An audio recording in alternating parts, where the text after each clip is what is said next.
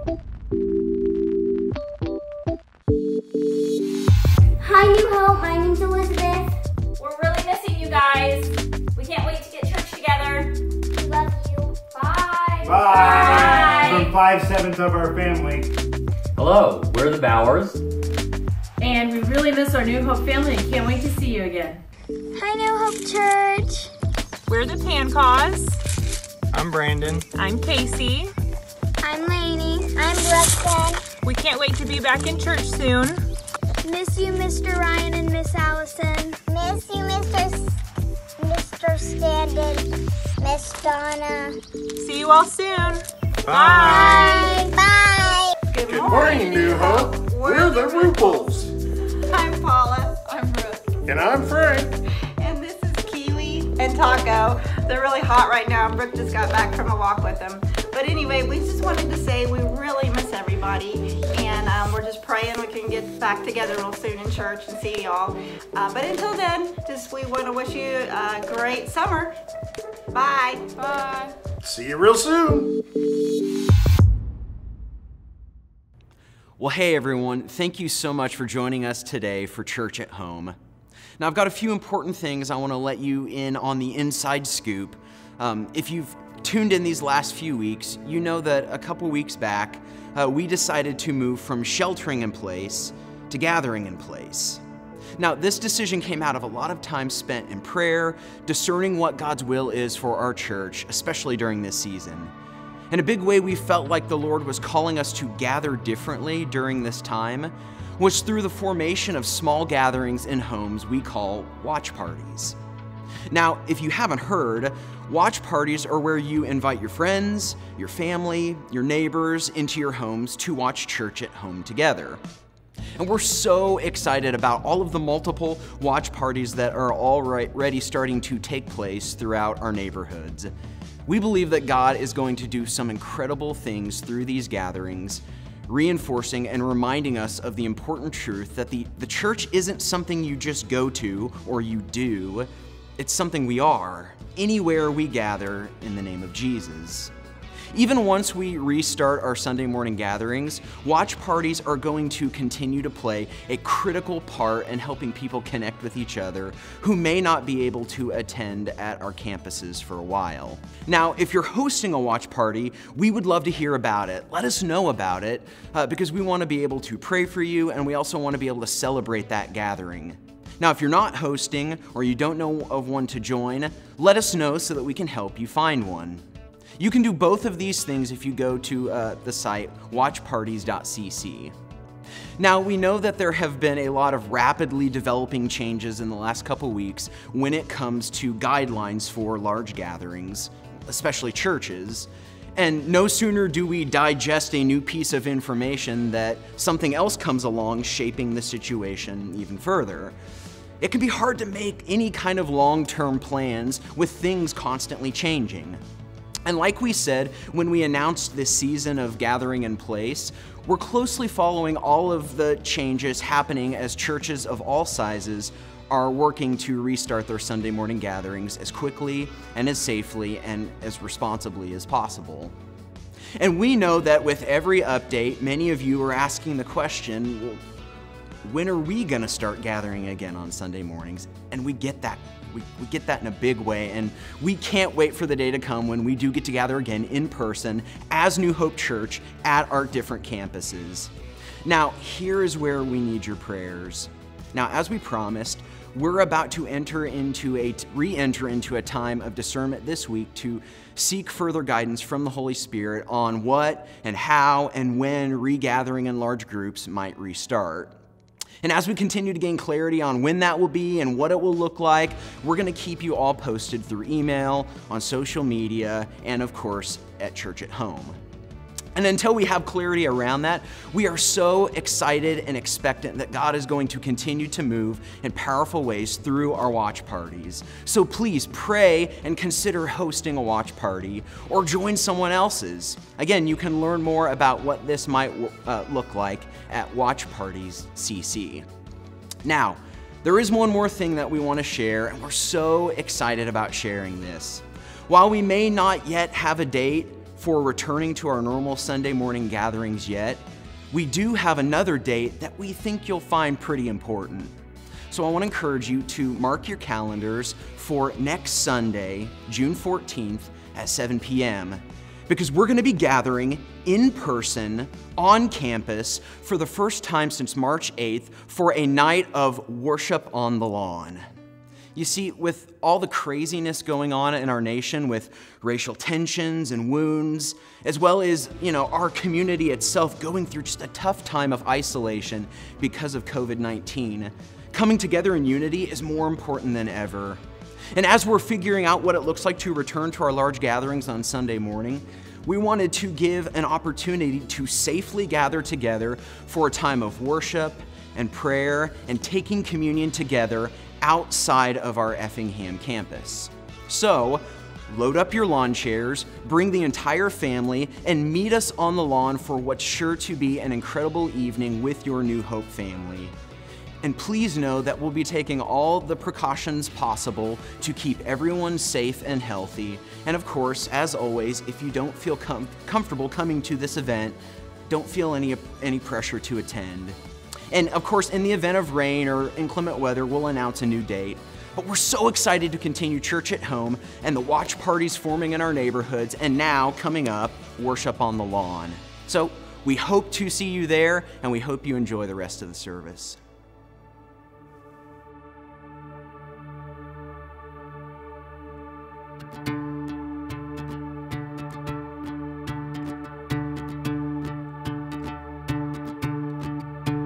I was buried beneath my shame.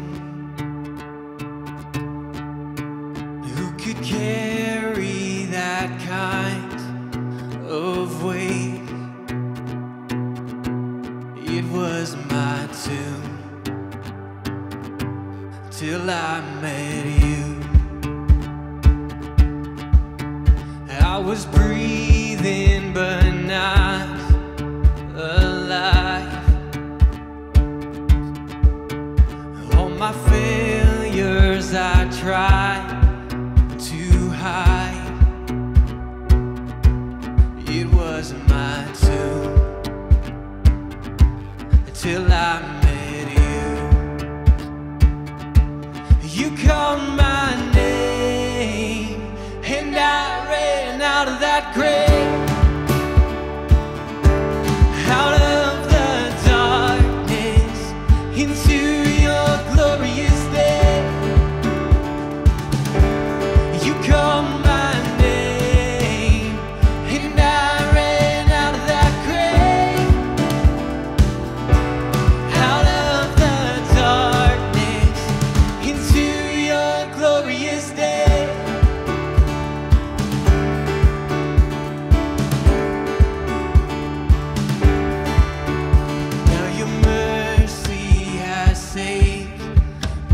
Soul. And now your freedom is all that I know. The old name knew Jesus when I met you.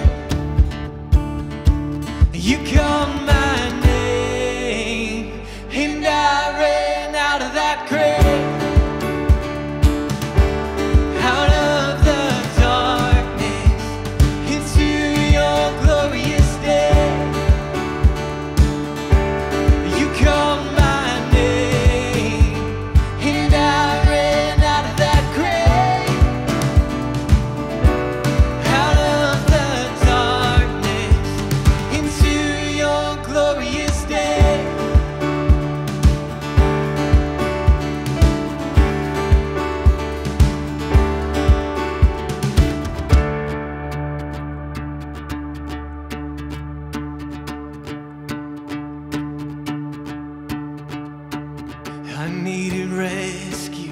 Sin was heavy, but chains break at the weight of your glory. I needed shelter, I was an orphan. Now you call me a citizen of heaven. When I was broken, you were my healing. Now your love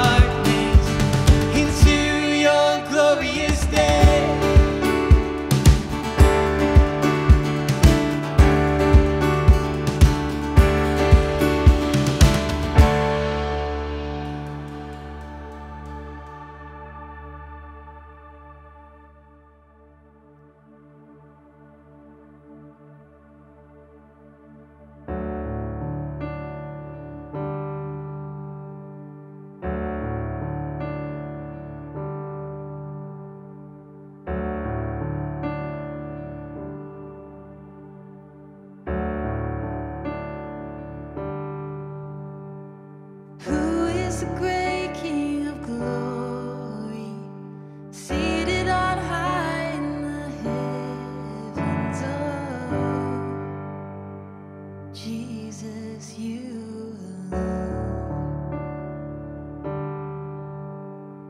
You are the Lord God Almighty, strong in compassion and mercy. Oh, Jesus, you alone. I've searched the world for a love that could fill my heart. Nothing compares to the wonder of who you are. Holy, all the earth singing holy, all the angels cry holy, Jesus, you alone. Jesus, you alone.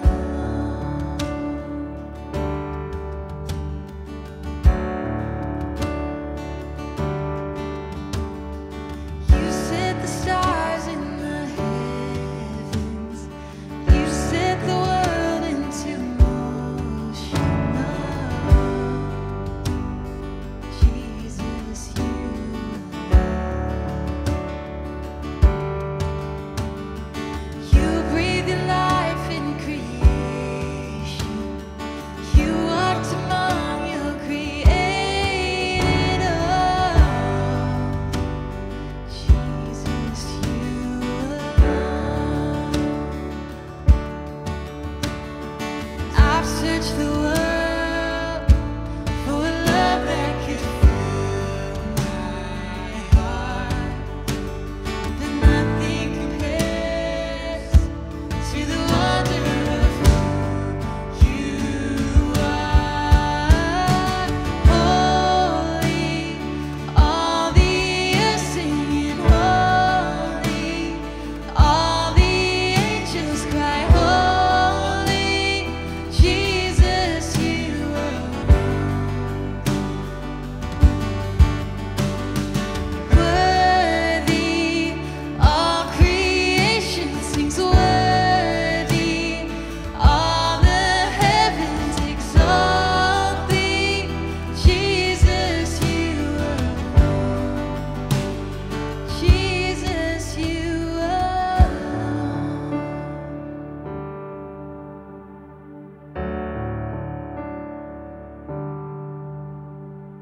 You shed your blood for salvation. You broke the curse for our freedom. Oh, Jesus, you alone. You rose from death with the morning. You'll come again in your glory. Oh, Jesus, you alone. Oh, Jesus, you alone. Holy, all the earth singing holy, all the angels cry holy, Jesus, you alone. Worthy, all creation sings worthy, all the heavens exalt thee, Jesus, you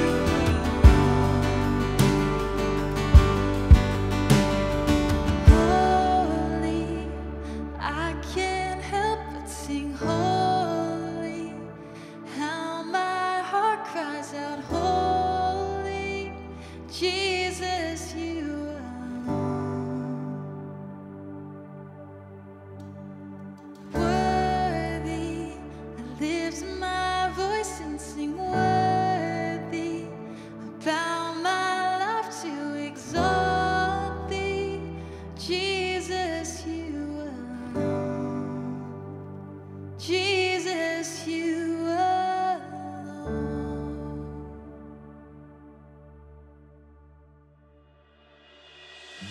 Thank you so much for joining us today for Church at Home.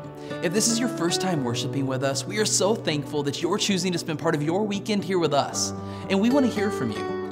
Fill out a Connect card by tapping the link in this video's description, or you can find it and fill it out on the New Hope app. This weekend, we are continuing with our series, Prove It, and for each week of the series, we're introducing a new Prove It challenge that we want you and your family to participate in. This week's challenge is the whipped cream toss. Here's how it works.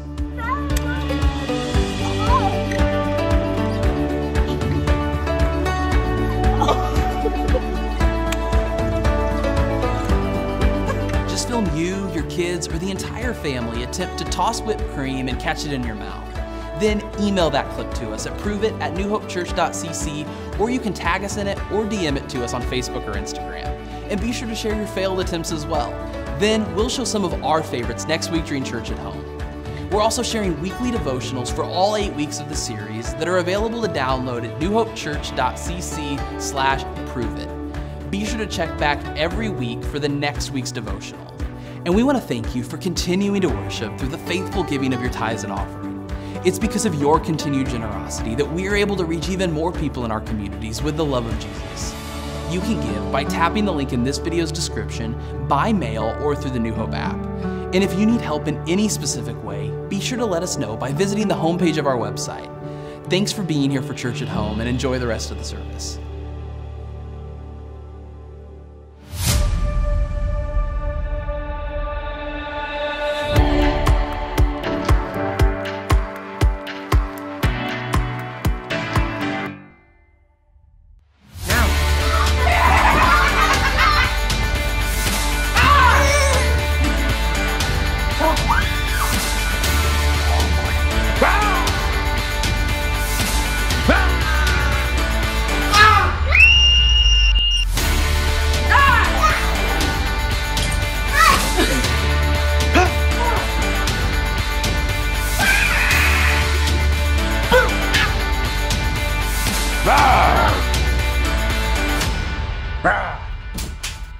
Whenever I was growing up as a kid, I absolutely loved the time change. Daylight savings time. Like, I loved it that, like, in the winter, it would get dark by dinner time, so the Christmas lights would, turn on as early as possible. And then, of course, I also loved it on the opposite end, where in the summer, it would stay light out till almost 9 o'clock at night, so I could stay out and play with my friends for as long as possible.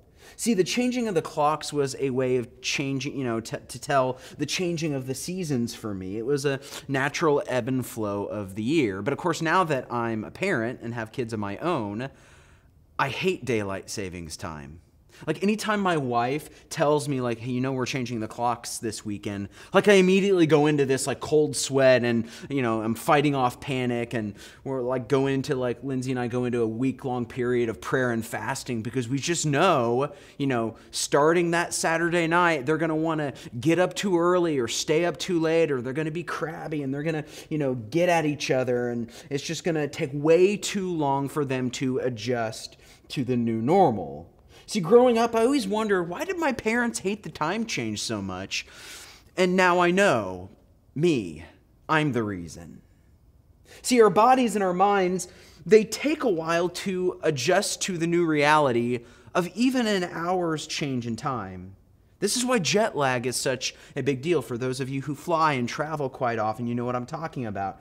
It's crazy how, because I did a little bit of a deep dive on time zones and how we developed time zones and things like that. And of course, I learned that time zones were not even invented until 1883. It wasn't really a thing until the inception of the railroad. See, the railroad companies, they ended up pushing to have America divided into 4 time zones, because until then, we never traveled fast enough for us to be able, for it to ever matter. And that was only about 100 years before I was born. Prior to that, every town and every city kind of kept their own time in sync with a, local clock tower or church or anything like that. And, of course, now we can travel to the other side of the world in less than a day. And that big shift, messes with our natural bodily rhythms. In fact, I remember one of the times I experienced jet lag, in the most severe way was I did a missions trip to China. Actually, this would have been back in 2002.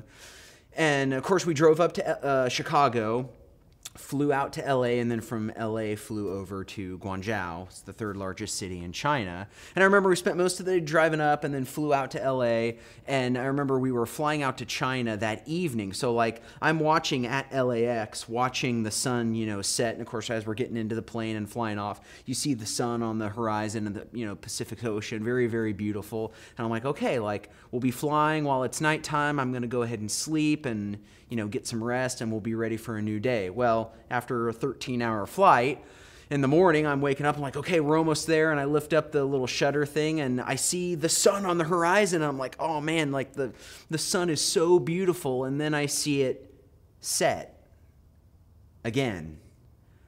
See, apparently, which I guess I don't know why I didn't think of that, we were following the sun as we were going westward, so I had to experience 24 hours of night my first day in China. And of course, it was the opposite on the way back, where we're kind of going against the sun, so the day goes much, much more quickly, so it's almost like 24 hours a day. It took a while for us to get back to normal, to get synced with the normal schedule again. And so whether you love the time change or you hate it with a passion like I do, I just want to welcome everyone who is watching with us as we are continuing in this series, this 8-week-long series we're doing in the Gospel of John called Prove It, as we cover the 8 key signs that John records Jesus doing to prove to all of his readers, whether they were Jew or Gentile, that he actually was the Messiah, the long-awaited Savior that the world had been waiting for. And so as we've been doing this series, we've actually been developing a weekly devotional that you can kind of take part in. So if you want to follow along, we release a new one each week, kind of connected to that week. So if you go to newhopechurch.cc/prove it, you can have access to that devotional. It's been really cool the first couple weeks, so I encourage you to check it out. But today, I want to tell you a story that focuses on the third sign Jesus showed to the world about who he was. See, in this story, Jesus ends up healing a guy, much like last week, but here's the interesting thing, is that the story isn't really about the healing. It's about something deeper. And this is always the way Jesus' miracles were. They were called signs for a reason, because a sign does what? It points to something else. See, these wonders and signs Jesus would do actually were pointing to something more significant, something deeper, richer, more hopeful than just the sign itself. And of course, these signs weren't always received well. And as we'll find out today, this sign in many ways happened on the wrong day, and it unfortunately happened to the wrong person as well. So if you would turn with me to John chapter 5, we'll see the beginning of the story right here. So sometime later, Jesus went up to Jerusalem for one of the Jewish festivals. Now there was in Jerusalem near the Sheep Gate a pool, which in Aramaic is called Bethesda, and which is surrounded by 5 covered colonnades. Here a great number of disabled people used to lie, the blind, the lame, and the paralyzed. One who was there had been an invalid for 38 years. When Jesus saw him lying there and learned that he had been in this condition for a long time, he asked him, "Do you want to get well?" "Sir," the invalid replied, "I have no one to help me get into the pool when the water is stirred. While I am trying to get in, someone else goes down ahead of me." And then Jesus said to him, "Get up, pick up your mat, and walk." At once the man was cured. He picked up his mat and walked. Now, the setup of this story is incredibly important, and we're going to continue to get key information as the story goes on, but it starts out with the setting, that there is this pool near a gate called the Sheep Gate in Jerusalem. The pool is called the Pool of Bethesda. Then the story, it takes this turn where we find out that this pool is always surrounded by disabled people, the lame, the blind, the paralyzed. And you may have noticed, if you're like looking in your physical Bible as you're reading this story along with us, you may have noticed that there's even a footnote in the bottom that apparently years later, centuries later, a scholar or somebody added in an extra part to this story, trying to describe about this story. And so essentially, the Bethesda pool apparently was known for the water stirring from time to time. And the people at the time believed that an angel of the Lord would come and stir the waters. And whoever got in the pool first, once the water started stirring, would be healed. So that seems like a good place you would want to hang out if you had some sort of physical ailment or disability, because you wait for the water to start to stir up, you get in, and you would be healed. But here's the thing about that. We don't know if that rumor actually really happened, because in the story, Jesus doesn't really discount it. He doesn't really confirm or deny whether it's true. But of course, from the description at the beginning of the story, clearly the pool's healing effects weren't that effective, because it says that a large number of disabled still lie there. So either the rush of the waters didn't work, the healing power of the water didn't work, or it didn't happen that often. But it says that Jesus learned, for this particular story, one of the paralyzed men that was there, he found out he had been like that for 38 years. And I had always kind of wondered when I read that part. It said he found out that the man had been there that long. And I always wondered, how? How did he find out? Now, maybe possibly he knew by the power of the Spirit, kind of in a prophetic way, he knew that the man had been there. But there's a part of me, honestly, that likes the idea, and this is just my conjecture, that he actually asked around.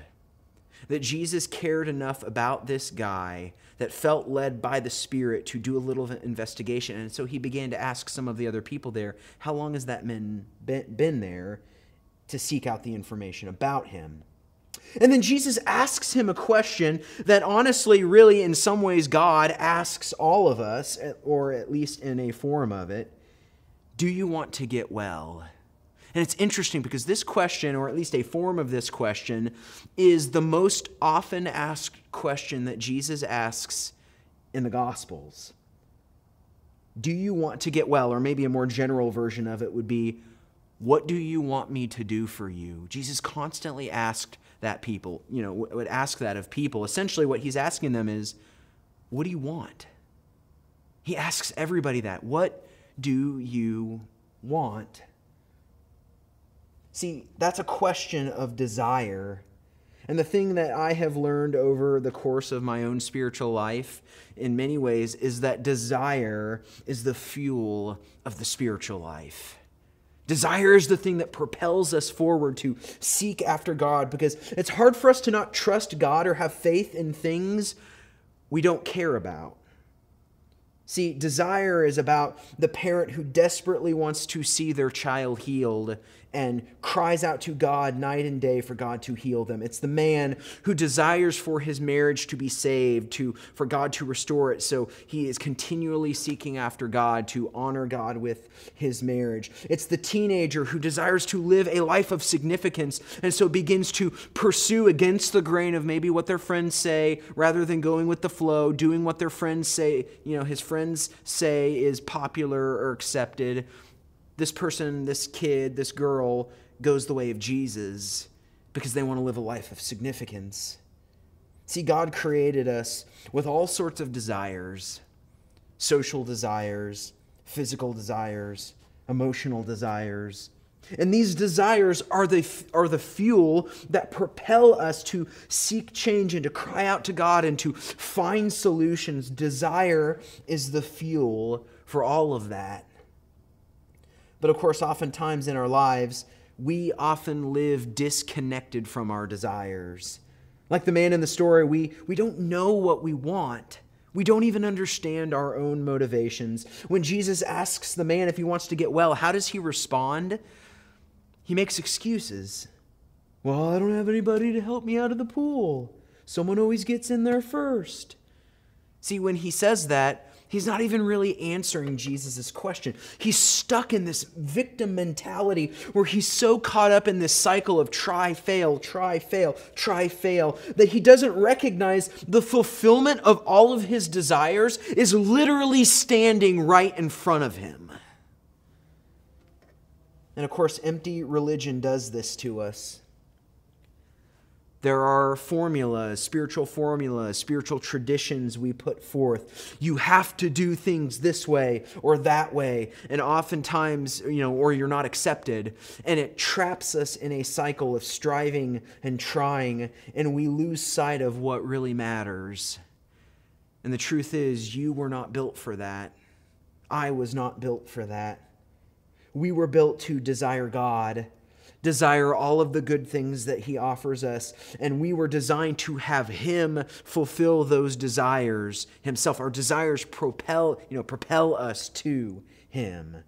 In fact, this is why in the Westminster Catechism, the first question asked in this kind of set of, teachings that were used to disciple, children in that day and even today, the first question that it asks is, what is the chief end of man? And the answer it gives is to glorify God and enjoy Him forever. That's why you were created, to glorify God and enjoy Him forever. And so that's what this third sign is pointing to. In a world of muddled and confused and broken desire, Jesus has come to redeem and restore all of them.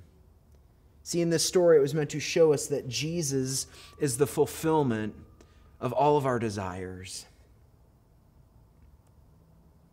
I was reading in a commentary about this passage, and it mentioned that the pool, this pool of Bethesda, that is in Jerusalem proper, it's just north of the Temple Mount, that it was actually just a small number of years ago, was actually excavated by archaeologists. And you can actually go see the pool of Bethesda today. But what was most interesting about it is that they realized as they began excavating is that that area was not just regarded as a sacred site to Jewish people and Christians, but it was actually regarded by pagans as a sacred site as well. There was evidence they found among the archaeological dig that suggested that at one point that pool had been dedicated to Asclepius, the god of healing. So John's audience, likely both Jewish and Gentile, see in this story Jesus is literally fulfilling the hopes and desires of all the people, Jew and Gentile. In fact, there's an old hymn some of you may grew up singing called Desire of Every Nation. See, this third sign seems to be pointing to this idea that Jesus is genuinely the desire of all nations. And this idea comes from the prophet Haggai. He referred to this in chapter 2, verses 6 and 7. The prophet wrote, "This is what the Lord Almighty says, in a little while I will once more shake the heavens and the earth, the sea and the dry land. I will shake all nations, and what is desired by all nations will come. And I will fill this house with glory, says the Lord Almighty." See, this is what the prophet had been talking about, this moment where Jesus is showing up. Jesus, the desire of nations, had come. And He's shaking things up. He's destroying religious formulas. He's fulfilling the deepest desires of the human heart. And sadly enough, like I mentioned, this whole new thing Jesus was doing, it came apparently on the wrong day, and sadly enough, came to the wrong person. Continuing in John 5 and verse 9, it says this, "The day on which this took place was a Sabbath. And so the Jewish leaders said to the man who had been healed, 'It is the Sabbath. The law forbids you to carry your mat.' But he replied, 'The man who made me well said to me, pick up your mat and walk.' So they asked him, 'Who is this fellow who told you to pick it up and walk?' And the man who was healed had no idea who it was, for Jesus had slipped away into the crowd that was there. Later, Jesus found him at the temple and said to him, 'See, you are well again. Stop sinning, or something worse may happen to you.' The man went away and told the Jewish leaders that it was Jesus who had made him well." Now, sadly enough, many scholars and commentators that I've looked at in teachings I've heard around this actually indicate and speculate that the man that is healed in this story in John 5 actually lacked genuine faith. Because in most healing stories, in most stories where Jesus performs a miracle or heals someone, typically there's a mention of the person's faith, or there's some sort of exclamation of thanksgiving or a begging of the person to be able to, begin to follow after Jesus. But in this story, instead, all we see is it riddled with excuses. Do you want to get well? But I can't get into the pool. They say it's the Sabbath, you can't carry your mat. But the man who healed me told me to. Well, who was this man? I don't know, he left. He got away before I could find out who he was.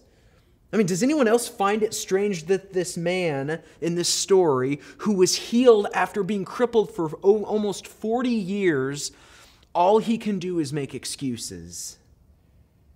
He's been set free from a debilitating condition, and yet when trouble comes his way, rather than focusing on the healing, you'd think you might be a little excited like religious leaders. Do you notice how I haven't been walking for 40 years and suddenly I can?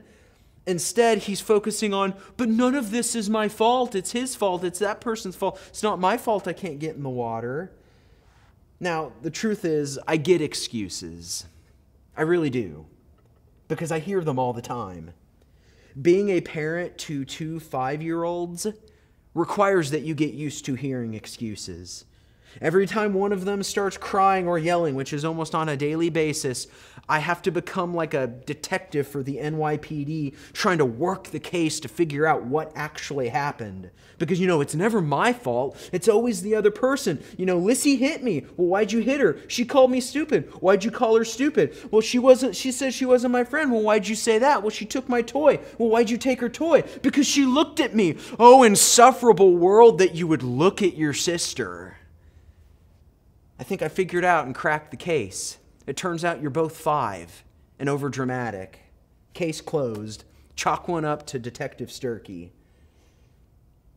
But of course, in this story, we see a grown man, making excuses.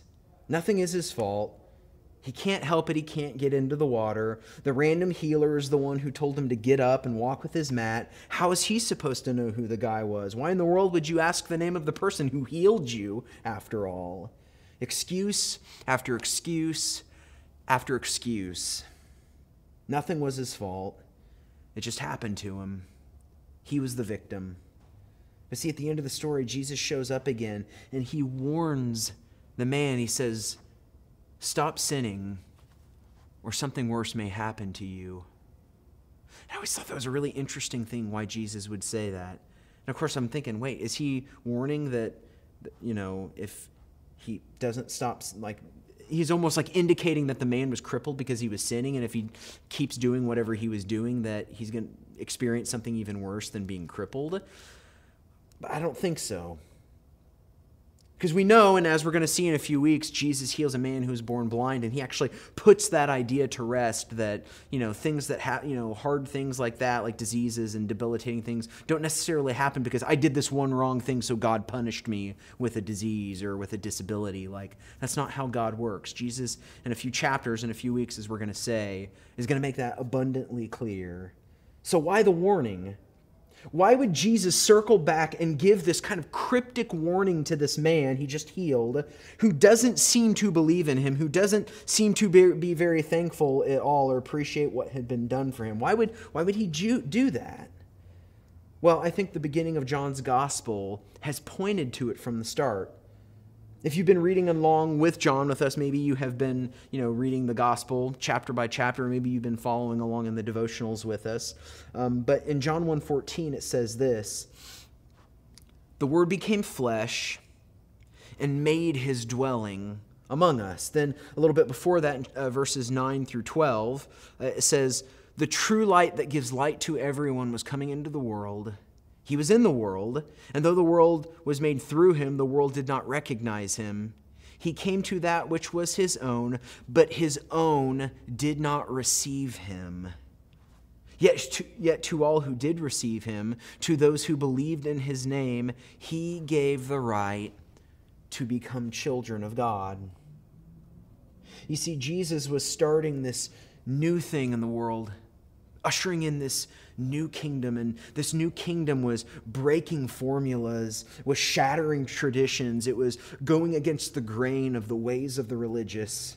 This is why the Pharisees were rubbed the wrong way with him so much, because he was ushering in this whole new way of living, this whole new way of existing. And for those who were willing to believe, for those who were willing to begin to walk and exist and live in this new kingdom, in many ways, it was like beginning to live in a new time zone. With a new time zone, at times when you feel like you should be sleeping, you're actually supposed to be awake. But see, the Pharisees, they didn't want to wake up. They didn't want to let go of their tightly held control and all of the power and the influence they had gained, because in their circumstance, it hurt to be awake.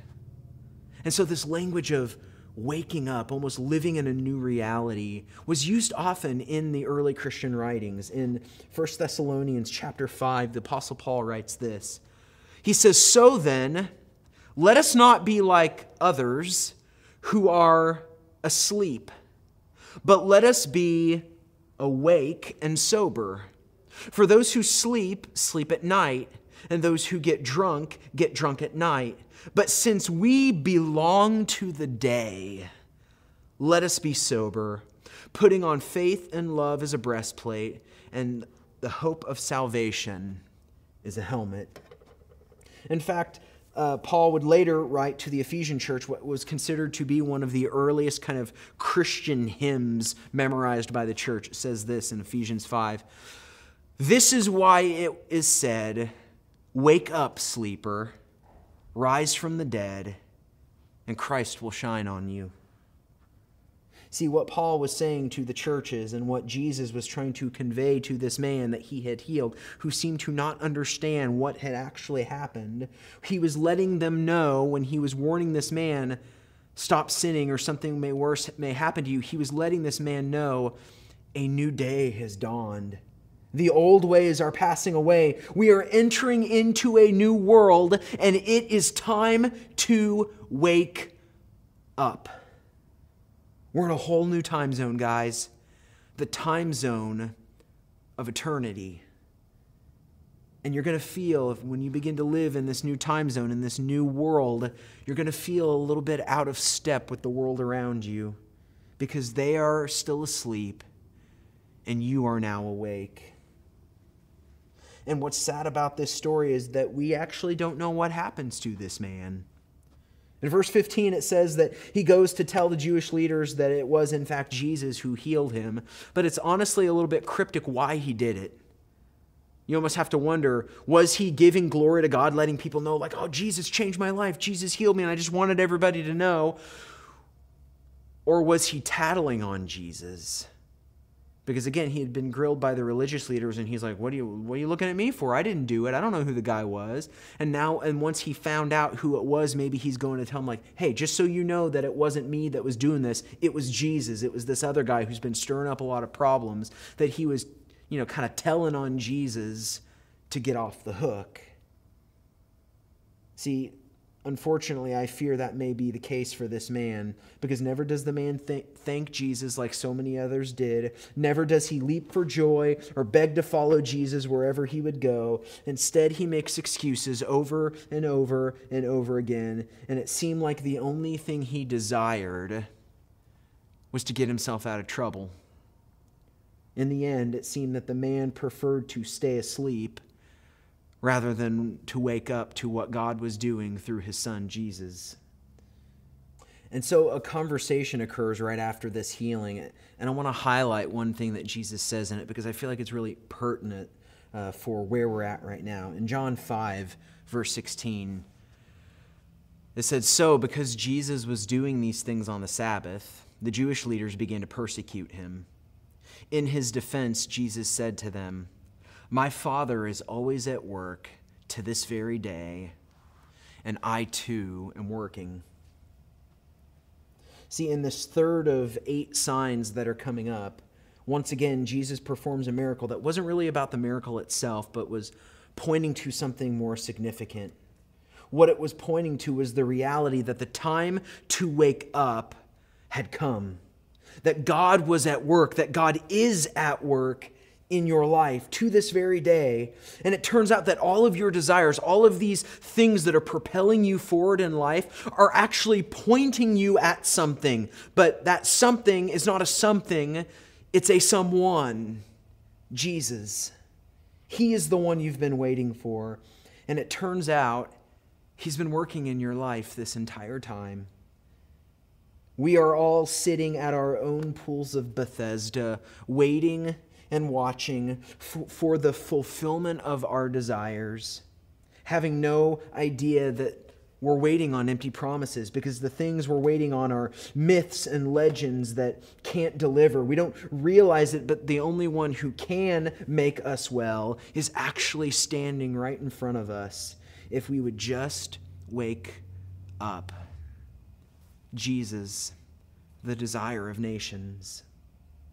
Like John said in chapter 1, verse 12, it says, "Yet to all who did receive him, to those who believed in his name, he gave the right to become children of God." See, the truth is, many of you have been searching. You've been looking, searching for significance, searching for something, and it turns out you're actually looking for a someone named Jesus. And you won't find your answer in your bank account. You won't find it in a romantic relationship. You won't find it in your career or in religion or at the bottom of a bottle.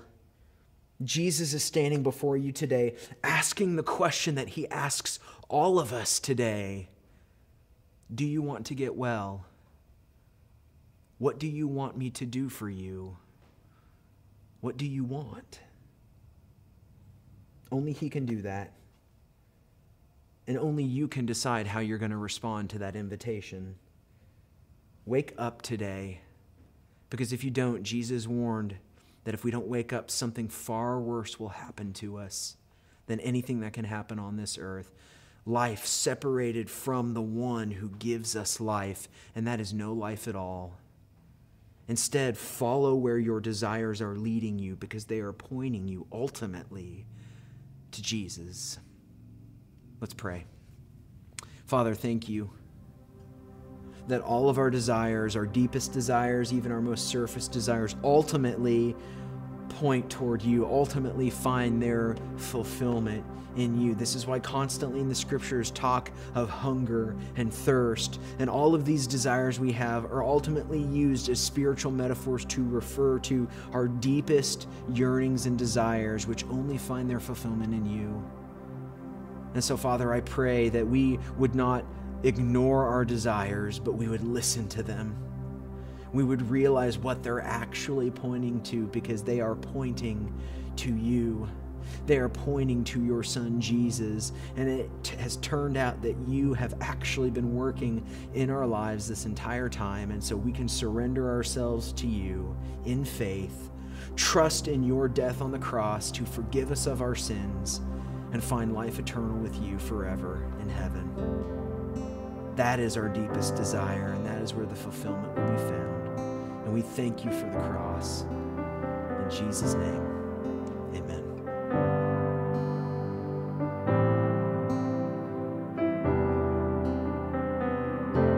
I've tasted the world, seen more than enough. His promise is fleeting. Water and wine, I've emptied the cup and found myself wanting. There is a well that never runs dry, the water of life, the blood of the vine. 'Cause all I know is everything I have means nothing. Jesus, if you're not my worth thing, everything I need right now, all I need is you right now.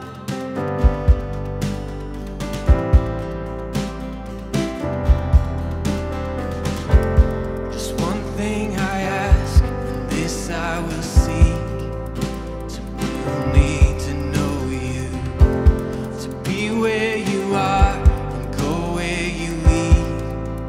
My God, I will follow things of this world I've counted as lost. I lay it all down to take up this cross, 'cause all I know is everything I have means nothing. Jesus, if you're not in my one thing, everything I need right now. 'Cause all I want is everything you are and nothing. Jesus, if you're not in my one thing, everything to me right now. The things of this world are counted as lost. I lay it all down to take up this cross. The things of this world I count